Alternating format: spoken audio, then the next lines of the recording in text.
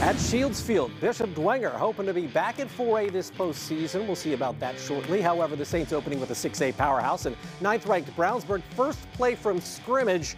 This is the Bulldogs, and this is Garrett Sherrill saying hello. Down the sideline for 80 yards on the first play from scrimmage.